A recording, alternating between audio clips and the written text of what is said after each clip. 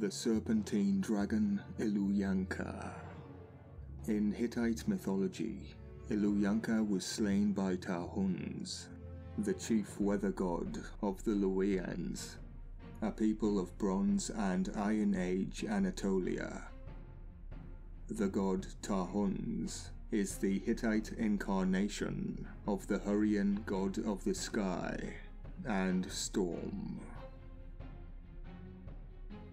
The tablets were discovered at Çorum-Boğazköy, the Hittite capital of Hattusa.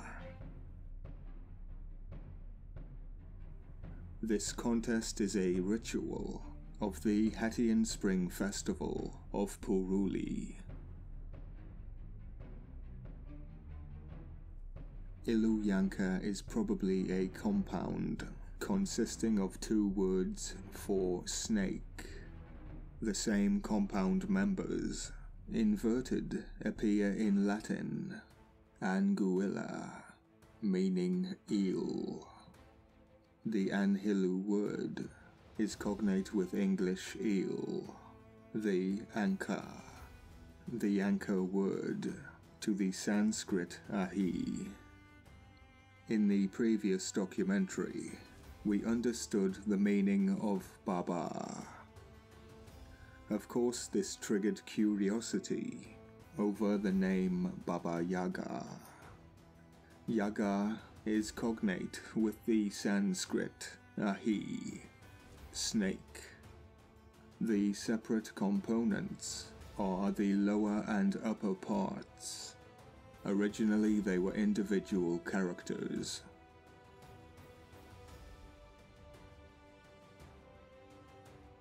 The Latin anguilla, star, voice, wind, curse. The cursed wind is the breath of God.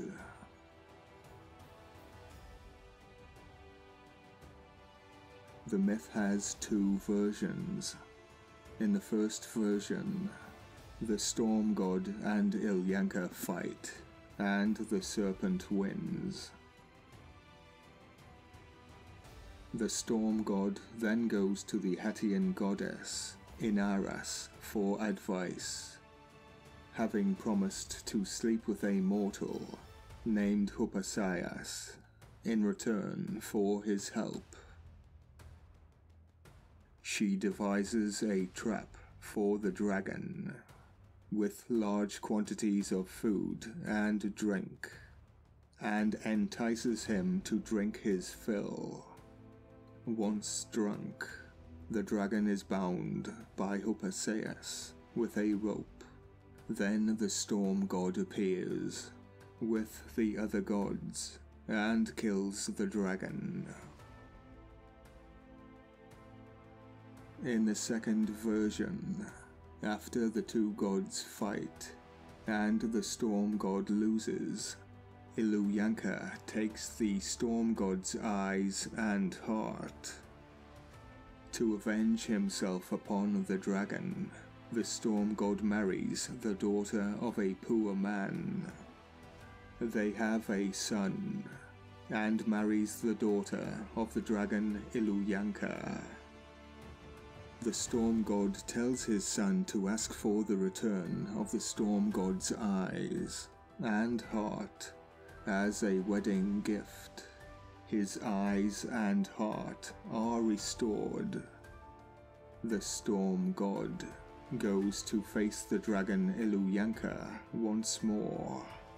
At the point of vanquishing the dragon, the storm god's son finds out about the battle and realizes he has been used for this purpose. He demanded his father take his life, along with Illuyanka, and so Teshub kills them both.